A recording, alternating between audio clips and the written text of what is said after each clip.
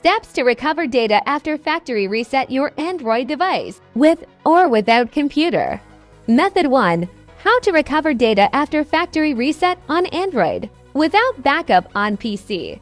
One of the best ways to perform Android data recovery after a factory reset is to use Easy Android Data Recovery software. This tool can help you to recover your deleted data after a factory reset easily.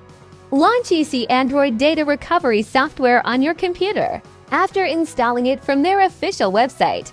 Connect your Android device to computer with USB cable. And now choose the file category you want to scan to recover your deleted data and click Next.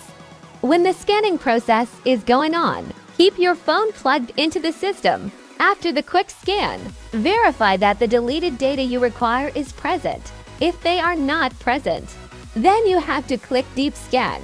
To get back your deleted data, tap Recover. Method 2.